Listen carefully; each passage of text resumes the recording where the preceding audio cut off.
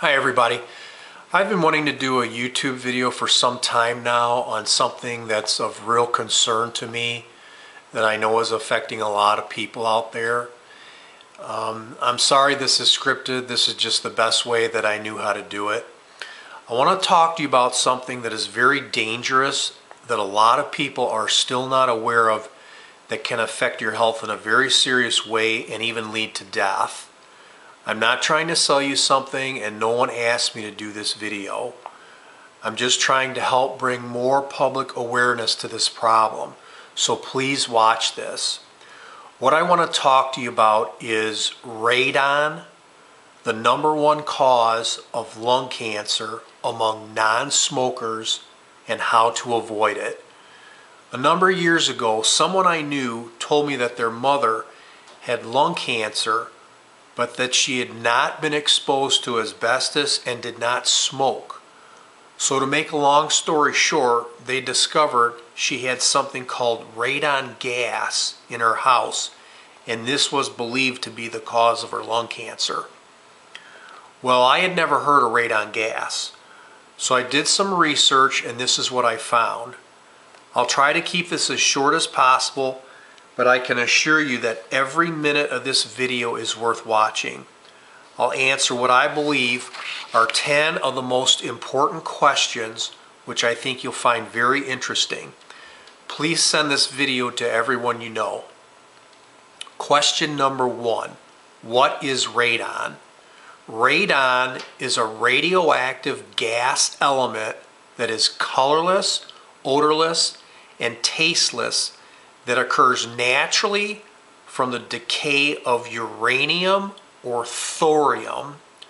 Radon is a very heavy, dense gas at room temperature. Question number 2, where does radon come from? Radon comes out of the ground all over the world in different concentrations. Question number 3, how dangerous is radon? Radon will stick to dust particles in the air. If you inhale these particles, they can stick to the airway of your lungs. Radon exposure has been linked to lung cancer in numerous case control studies performed in the United States, Europe, and China. There are approximately 21,000 deaths per year alone in the United States due to radon-induced lung cancers.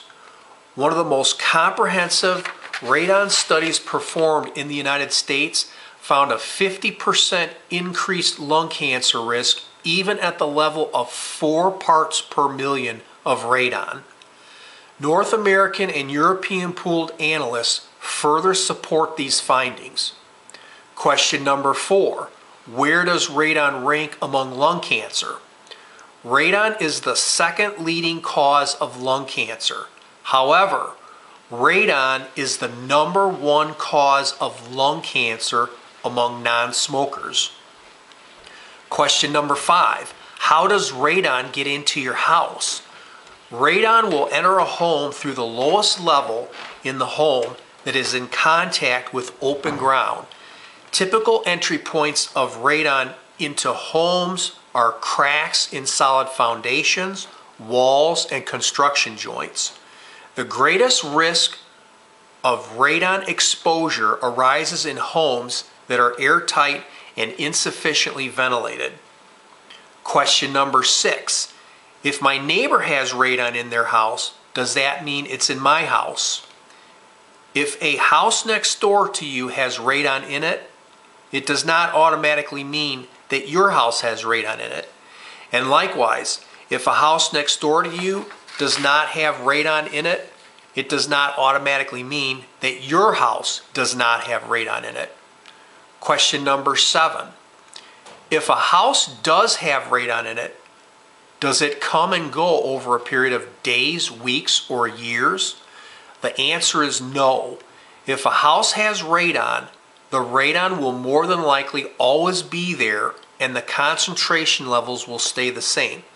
However, the concentration in one room of a house or building may be significantly different than the concentration in an adjoining room, and can accumulate to far higher than normal concentrations, especially in low areas such as basements and crawl spaces due to its heavy gas nature. Question number 8. How can I find out if my house has radon in it? It's very simple to perform a radon test in your house. You can either buy a radon gas detector online to obtain your own readings, or you can buy a radon detector kit from your state health department, which you will mail back to them after performing a test. They will contact you with the test results. If test results show 4 parts per million or higher, the EPA recommends addressing the problem. Question number 9. How do I perform the most accurate test? The most accurate long-term test should be performed over a period of 90 days. Again, when test results show 4 parts per million or higher, the EPA recommends addressing the problem. Question number 10.